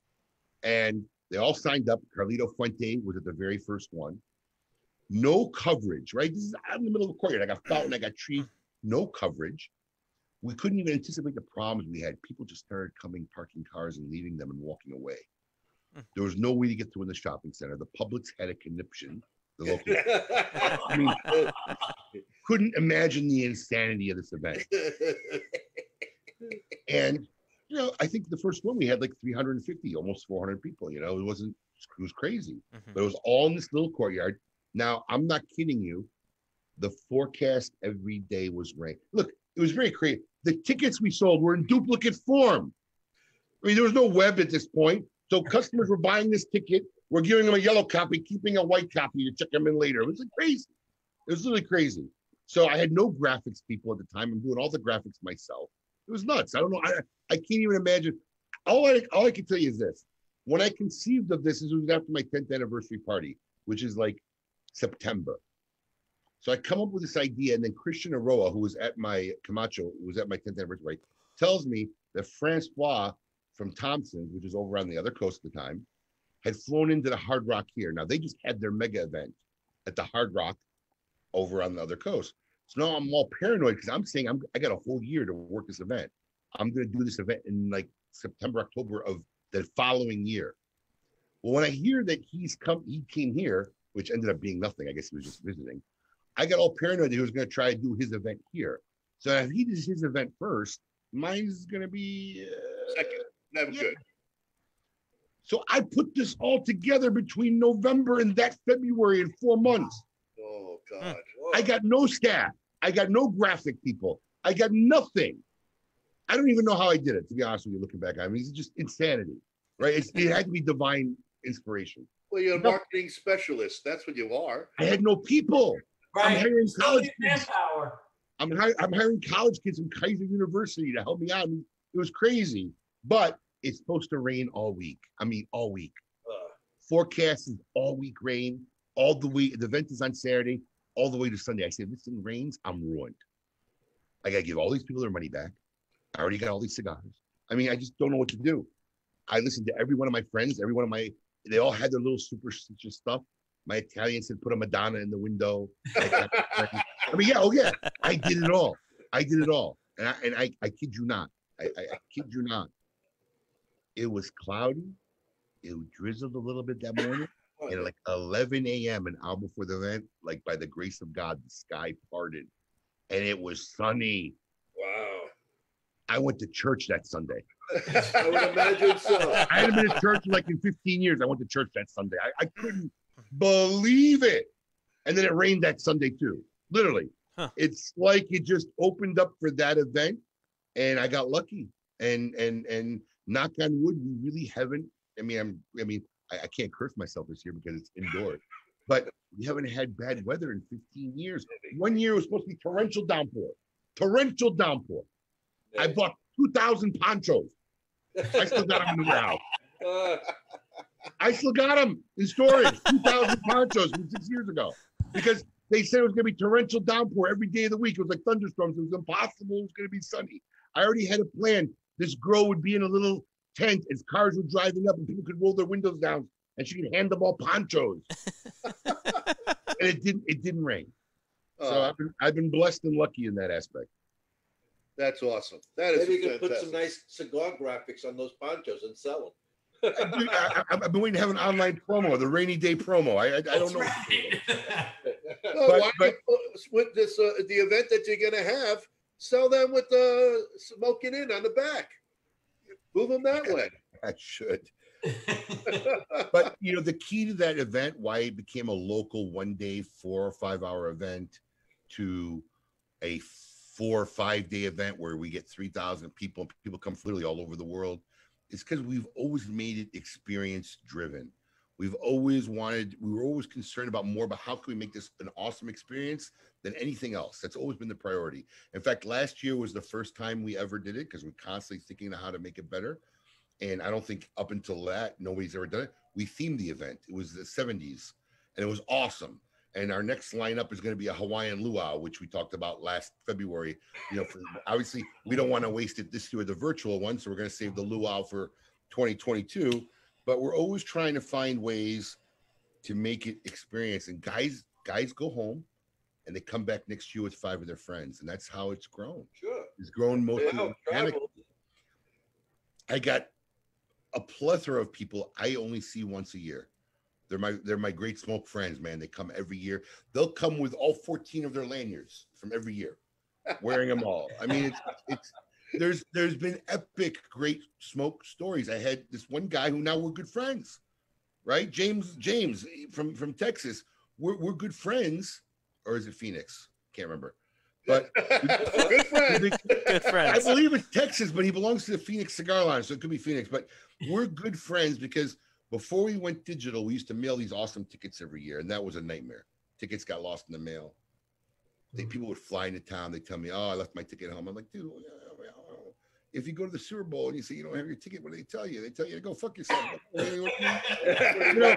don't know. It was always the worst part of this event every year that I went through, and it would literally start like the second people started coming to town, and we've caught people lying. We've had tricks where we keep the tickets off, so we know the ticket number. So this one guy's claimed that he swore he didn't get it in the mail, so we gave him a second one, and then we were giving away 20 pounds of solid sterling silver shaped in the Great Smoke logo one year.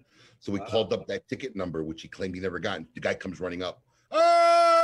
Oh, really? I thought you never got that ticket in the mail. I mean,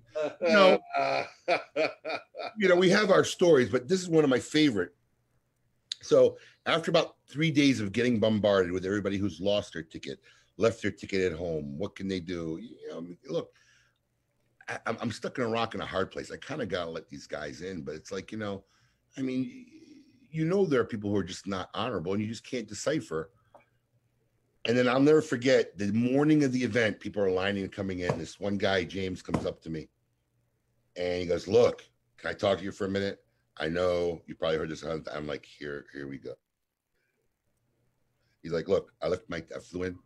I left my ticket in my kitchen. I don't even want you to give me a ticket. I'm going to go walk over there. I'm going to go buy a ticket to come into the event today.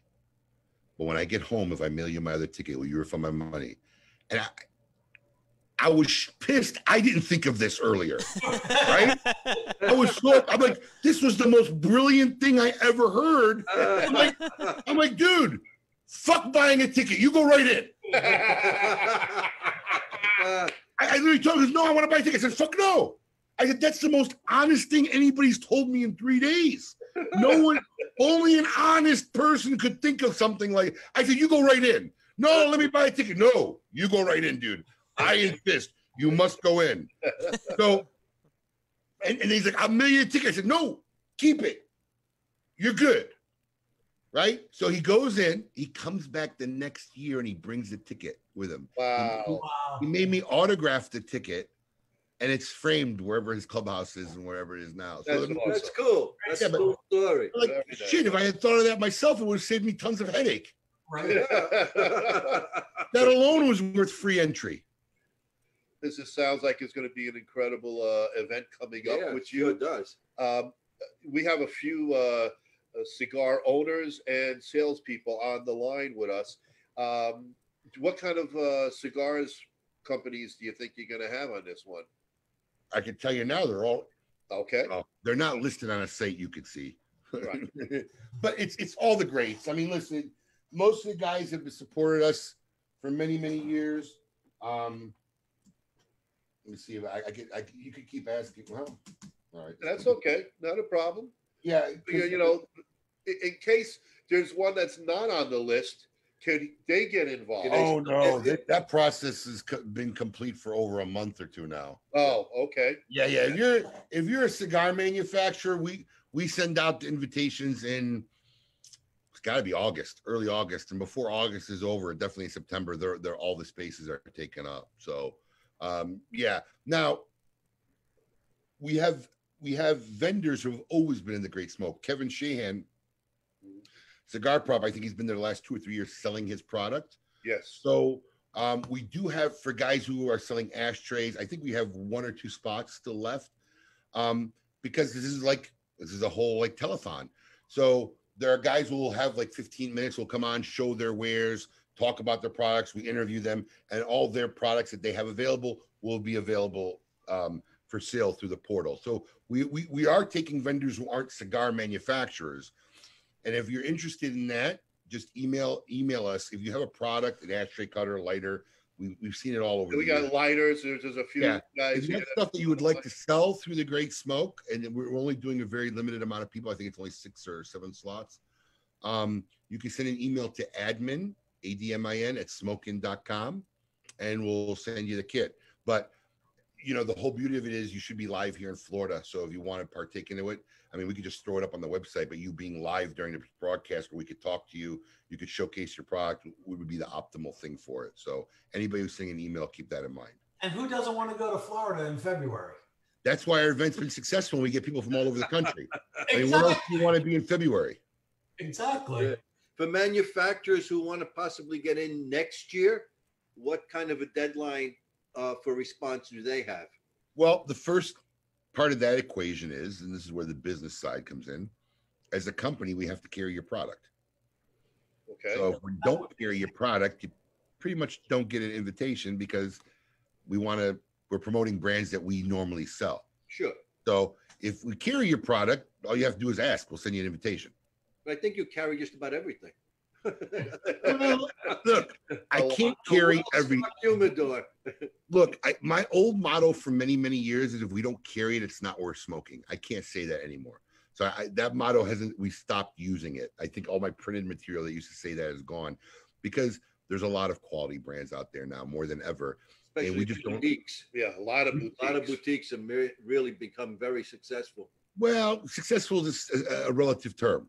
Right. So, for it to be successful at our level where we have a lot of choice, boutiques will flourish more in stores with smaller selections, right?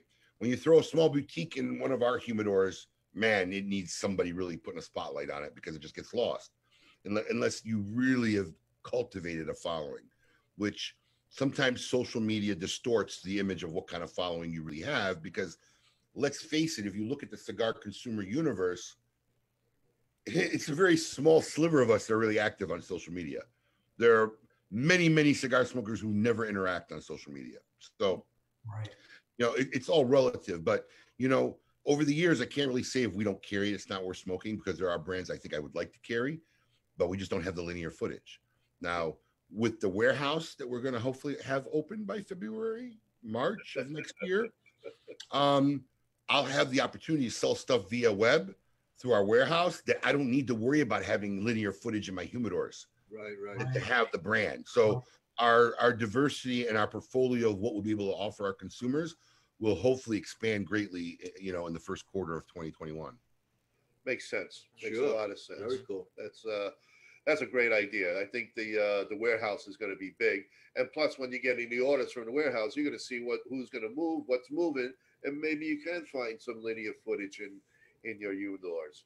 It's two different universes. What we have brands that don't sell locally in our store at all, but does well on the web to other markets across the country. So honestly, look, I have 10 retail locations up and down the East Coast of Florida. I'll tell you, stuff sells 20 minutes away phenomenally, and then in this location won't sell at all. So imagine when you spread that across the country, how that works out. Yeah, That makes sense. So there are stuff that I'm literally carrying that we've pulled off the humidor linear footage and put it in our storage humidor space because it doesn't sell in the store and it's not worth the space it takes up, but we still sell it online. Well, how about plugging some of them? You have 10 locations. Where are they in Florida? Oh, you can go to smokin.com. They're all listed from Vero Beach to Margate. Our marquee headquarters are in Boynton Beach, where I'm at, where my office is. And then we have another marquee Davidoff Lounge Bar in West Palm Beach. And over the next 3 years, we hope to convert our first location in Jupiter, Florida, and our third location in Port St. Lucie into these type of cigar bar lounges. Nice. Very good. That's our hopes. That's our plans. All right. They're good plans. I'm just going to switch it up a little bit because I know we're holding on to you. Talk a little bit about the KMA, Kiss My Ass radio station. How you doing with that? It's funny because only our hardest core followers for many years even know that KMA means Kiss My Ass. A lot of our new followers never picked up on it because during the time we were looking to get into, we were trying to syndicate on terrestrial radio. I think at one point we were in 5 different cities. I think we were in Long Island,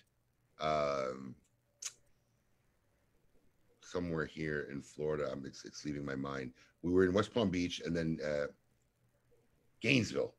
So we're in Long Island, New York, Gainesville, West Palm Beach, Tampa, and Atlanta. So at one point we're in 5 markets on terrestrial radio. And we were having a hard time with program directors with the name Kiss My Ash Radio. And I'll never forget the guy from Atlanta who was really nice, gave us a lot of advice, says, you got to change the name. And I was very reluctant to change the name, didn't want to change the name. And then finally, this is when Atlanta was still our second or third station. We wanted to get a guest, and some guy who became an overnight social media phenomenon. And the guy didn't want to come on our show because of the name, Kiss My Ash. Wow. Yeah, I guess he just felt like it wasn't proper, or was disrespectful. And I didn't, begrudge him for it, but it just kind of made me say that this name is maybe holding the show back. So that's when we kind of diverted it to KMA Talk Radio, and figured any of our hardcore listeners would always know what KMA stood for. Yeah, sure. So that just started out as a kind of a joke. I didn't even want to do it. When the program director from Clear Channel at the time, which is iHeartMedia now, came up to me and suggested it, I said, "What, are you crazy? I need to do a show like a hole in the head." And I kind of got talked into it by two of my staff who had worked for Clear Channel, and we took a 13-week contract. Figured we'll just see how it goes, try to promote the show locally, and the show was a big hit. And then we realized an hour wasn't enough. I mean, Carlito Fuente was my second guest.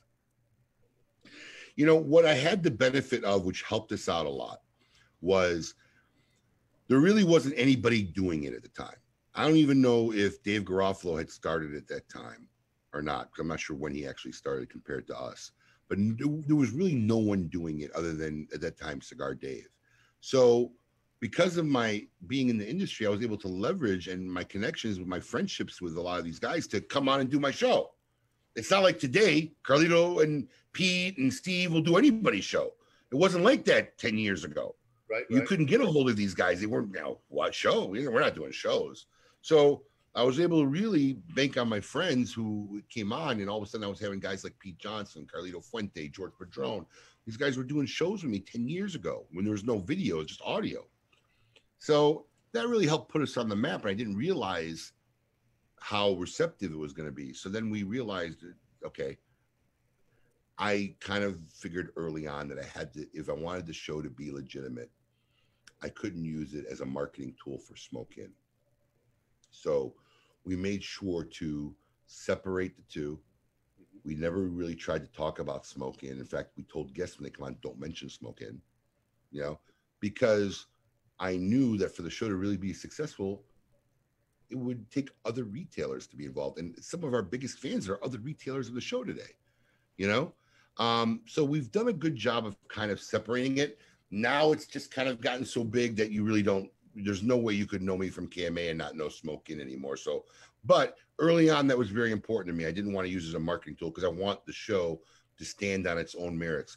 And in many ways, we still do that in the fact that I'll bring on a manufacturer. I don't carry his product. And it's really funny because when our producers reach out to them, they get all excited thinking, oh, Abe's going to start ordering our brand. No. We're giving you a chance to expose your brand and talk about your brand to people who may not know your brand. It has nothing to do with Smoke In and carrying your brand. There you go. We got to break that in because they get confused sometimes, because I try to really run the show on its own entity. And it's just become a monster, and it's become its own beast. And we got great fans. I like to call them the KMA crew, and great followers. They're a mixed up of industry people. I mean, I love the fact that like Carlito Fuentes become our biggest fan. Like I see him every week on our show, watching our show. Great, right? But we got other retailers who watch our show and people all over the country. I got a boomerang hanging on the other side of my wall that was sent to me by one of our Australian listeners. Nice. It's crazy, and you get to that point where you start to realize, because you sit in a room and you talk in a microphone, this is before there were cameras, right? You don't realize your reach sometimes and who you're reaching. And I think whether it's you guys or guys like Kevin, who's experiencing growing pains now and not realizing his reach maybe and stuff like that, it's like an overnight switch where all of a sudden it dawns upon you, oh my God, people are listening to me and I'm in Baltimore and this guy knows who I am. And this is before video. He heard my voice and recognized my voice. I said, you gotta be kidding me. I call my mom. She says, who's this?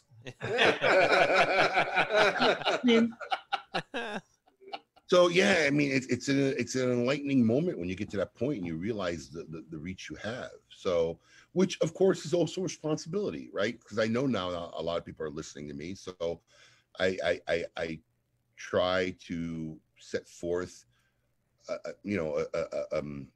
philosophy that I believe is who I am, and I believe that it's good for our industry, and I respect that responsibility. That's a wonderful thing. It I is try good. to catch your show as much as I can, and on Saturday mornings, I also have a radio show. I do a sports show during the same time that you do for 3 hours. So Ah,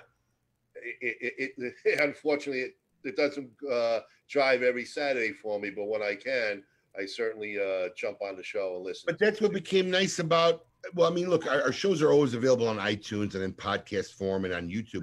But that's what's great about it is, I mean, I don't catch everybody's show, but I get to watch it 3 days later. And that's when we gave up on terrestrial radio. I think it was about a year or two ago. I said, this terrestrial radio shit is crap. I got guys in my own state who are not listening to me on my local channel. Why am I trying to chase this dream of being syndicated? It's worthless. So we gave up on that whole terrestrial thing, and we then we're going to do this big studio, and then COVID hit, and then it's kind of nice to have, because that I like to call that ego money, right? There's no reason why I need a big radio studio. I've been blessed enough where now that's an ego purchase, right? I'm going to build a nice studio. Not needed, not necessary. I can do it because I can, knock on wood, thank God. And then COVID hits, and then there is no ego money anymore. Now it's like, hey, we're watching every penny.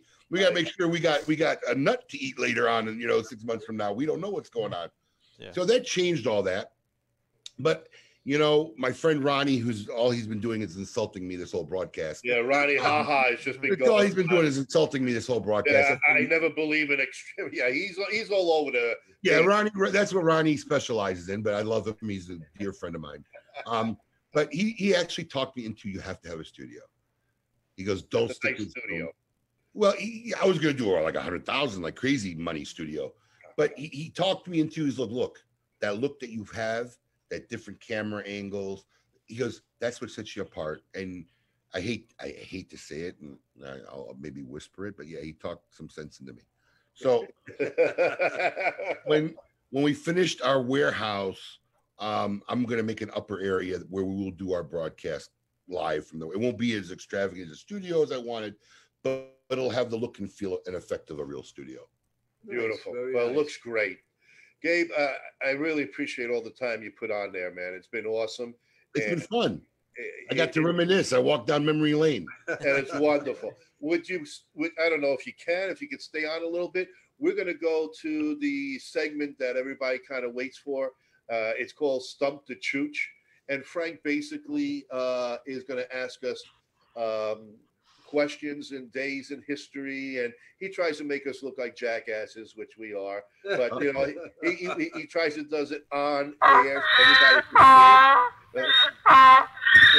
There's the sound that we make. So if you like to stay on board, he's going to ask 3 questions for us. So the audience then will have a question to them, and they have to answer on Facebook the correct answer. And we normally give pipes away, but because what you got for us today, folks, Tonight we are going to do this something special from Abe himself, from the Smok Inn. Great drinking cup. Yeah, Really. That cup nice will keep your tumbler. coffee hot for hours and your drink cold for hours. It's a great Beautiful. thermal cup. That is a nice So cup. that is going to be tonight's giveaway, and we appreciate you and Marissa for taking care of us today and the audience. And folks, we will have many more prizes to give away, donated from Abe and his company, Smok Inn. And one last thing, as we do for the rest of you guys, for those who've been following, this will be the last call Yep. for donations for our military men and women. And our group here is going to be basically in the Middle East with Jerry Feliciano from Briar Nation Group. This is a pipe cleaner and matches. Our military personnel can't get cigars, can't get pipes and Nothing tobacco. out there in the desert. This so will be our anything you can last donate, hurrah before we send out. So anything that you want cigars, to donate, tobacco, pipes, pipe cleaner, lighters, anything related to smoking will be donated to our troops. so send us a PM and we'll get you the address to send it to us. This is the last call, folks. We've been doing this for 3 months for our military personnel.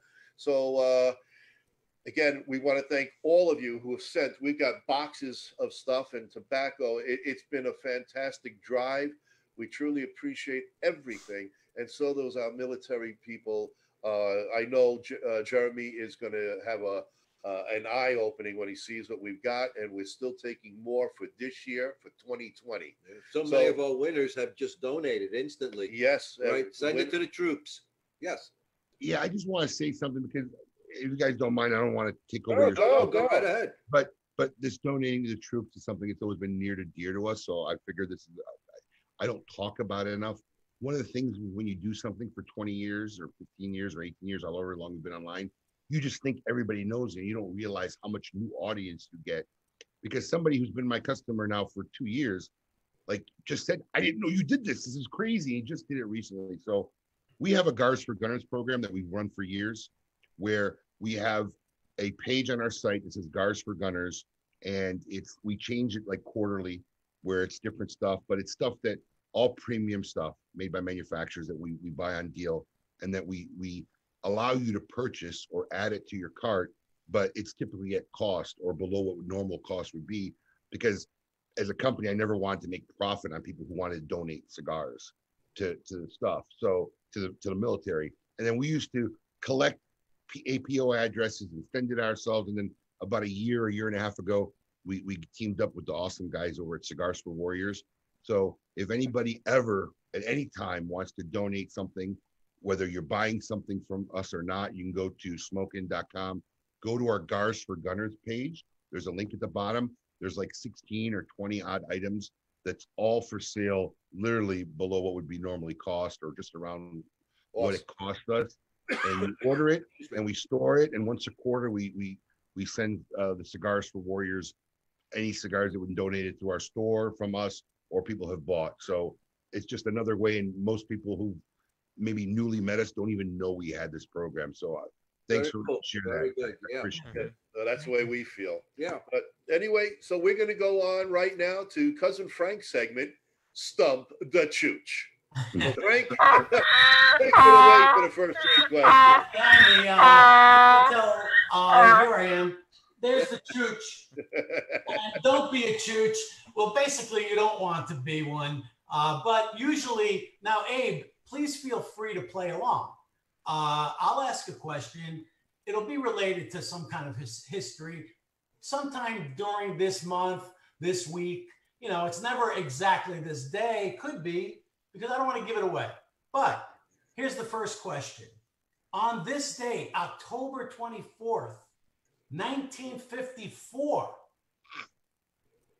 Today's the 27th, but anyway. 27th. I said on this day in 1954. Ron, clean out your ears for a second. You know, I think you might have too much wax buildup. I took it out before the show. October 27th, 1954. This very famous couple got divorced because of a filming of a famous skirt scene. Who was the couple? Joe DiMaggio, Marilyn Monroe. There we go. There we go. So I didn't stump you guys. It looks like, see, Ronnie knew that because he's from New York. He follows the Yankees. But the real story of that is, why did they get divorced? Because of well, okay, go ahead. Allegedly. Allegedly. Because of that scene on the subway grid when her skirt went up? Well, yeah, and actually, they got the divorce because DiMaggio allegedly struck Marilyn. And okay. Didn't know about that. Wait. I lost it. DiMaggio did what? Bada bing, bada boom. Allegedly struck Marilyn because of that.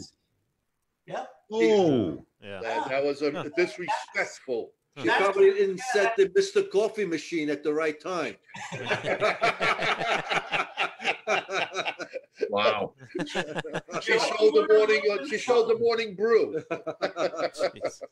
All right. We got that one. A little tidbit, you know, I know you guys like that. On October 27th, again, this day in history, I'm going to give you this one. This actually made travel easier from the Lower East Side to Harlem, and it cost 5 cents. The A train. The A train. Well, more in general, but it's Trolley car. 1904. Trolley. No, the New York subway was opened officially on this date in 1904. Wow. Right. Cost a nickel. Cost a nickel. That was a lot of money back then. The A train still goes in that direction. Yeah, that's true. One more for us and then the audience. You got it. Okay, keeping with the Halloween theme. On this day, 1938. Jesus. Right? Listen, you have For to your time, I know, Abe, we're old. I mean, this is like, he's going back to the future. I need a DeLorean to answer these questions. I'm going to tie into the. I'm right there with you, Abe. All right. 1938. 1938. This radio show aired on Halloween and caused some major. World of the World. Orson There Welles. we go. There we go. You see? Yeah. And where they land? In Jersey. In the swamps of Jersey. People actually jumped out of windows. Oh, they killed themselves. Yeah. Yep. They freaked out, man. It's going to happen today, too. All right. I'm done. I quit. Hey, go out on a high This is note. for the audience It's for now. the audience only. They get the cup. They get the cup here from Smokin'. Honest Abe and his crew sent this up. Folks, this is a fantastic looking cup indeed. And really as is Honest nice. Abe says, it's going to, yeah, you got one yourself. There you Oh, go. yeah. There you go. All right, audience. Facebook, Kyle, get ready. Check out Facebook. This is for you. All right, here you go. What two families are joining forces on a special project to honor the former patriarchs of each company? What two cigar families are joining forces on a special project that will be, the cigars will be released actually during the PCA in 2021? What two families? Ooh. Layup. All right, folks, go ahead. This is for you. The truth Come is on, done. audience. Let's go. I've got Okay, I got an Padron answer and here Fuente. by Brian Lewis. Padron and Fuente.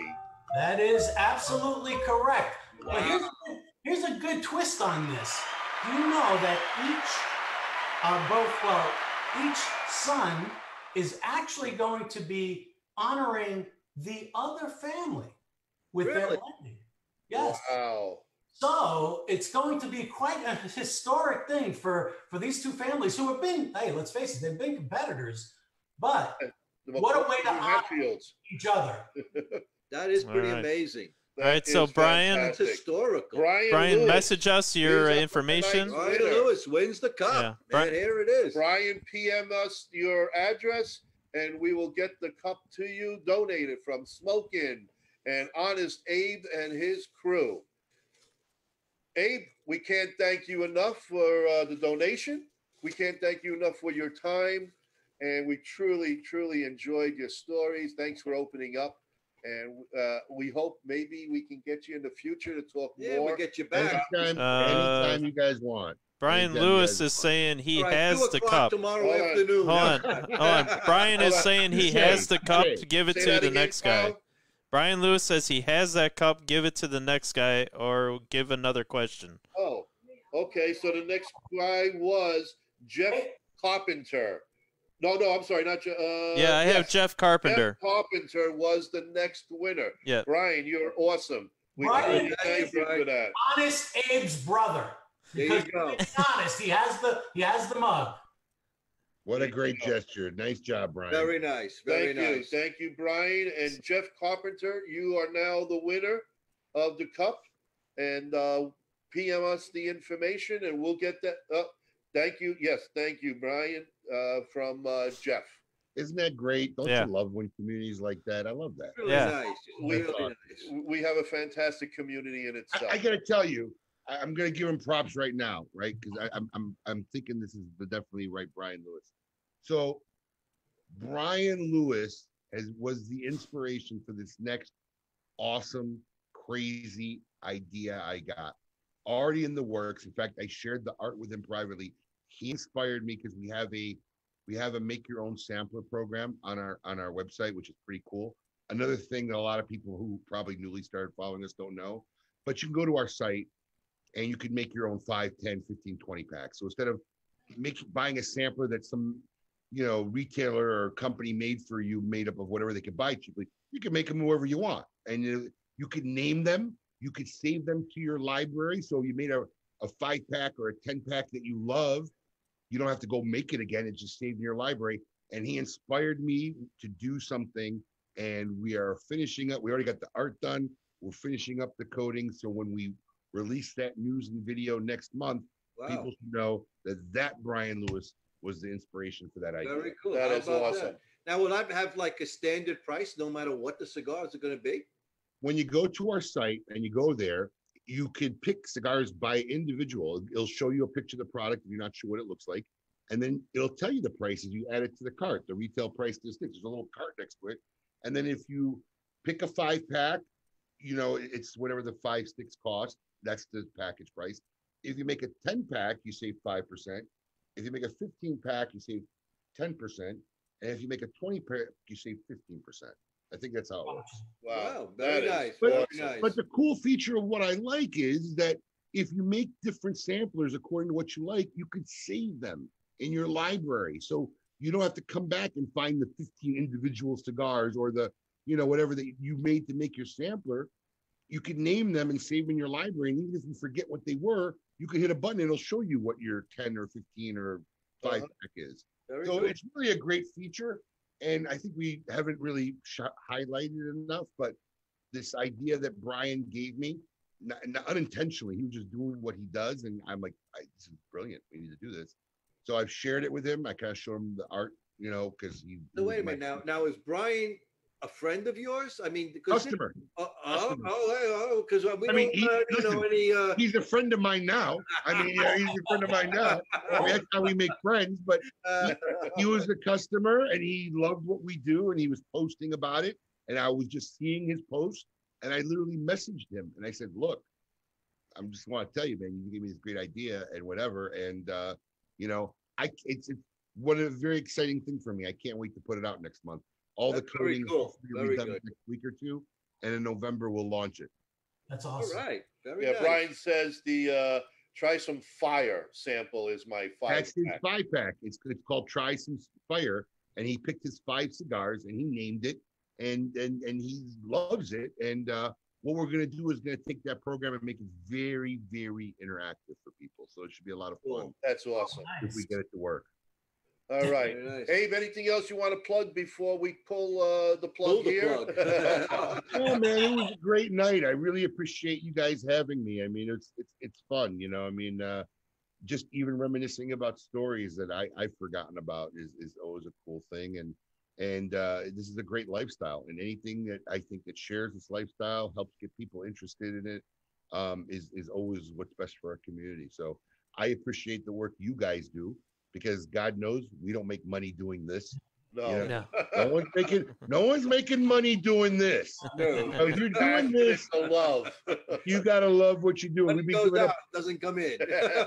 Me and my team have been giving up every Saturday morning for over 10 years.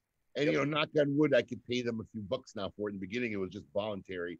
But no one's making money to this. So if you're doing this, you really love this industry. You love what it's about. So I commend you guys and anybody else out there who's doing stuff like this. We love it.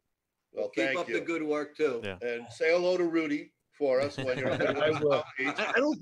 I don't think we're going to see Rudy until after November 3rd.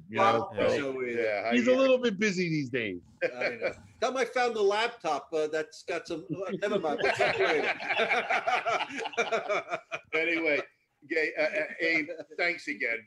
We really would love to have you back. We're going to look forward to the tickets. Especially the event, yeah. So if you can reach out, or Marissa can reach out to make sure when you have it so we can When we get the details going, we're going to reach out to a whole bunch of media people. This is going to be, honestly, I'm really shooting for it to be a stratospherically historic event. We want the help of everybody spreading this word, and we want to get everybody involved. So you guys, without a doubt, will be contacted. Thank you. Thank you, buddy. Appreciate it. Have a great rest of the night.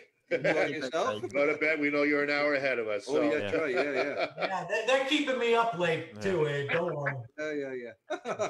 Yeah. Anyway, from all of us to all of you, thank you and keep them smoking. We'll see you next week. Take care, folks. Good night, everyone. everybody. Good night, Take Abe. care. Thank Night.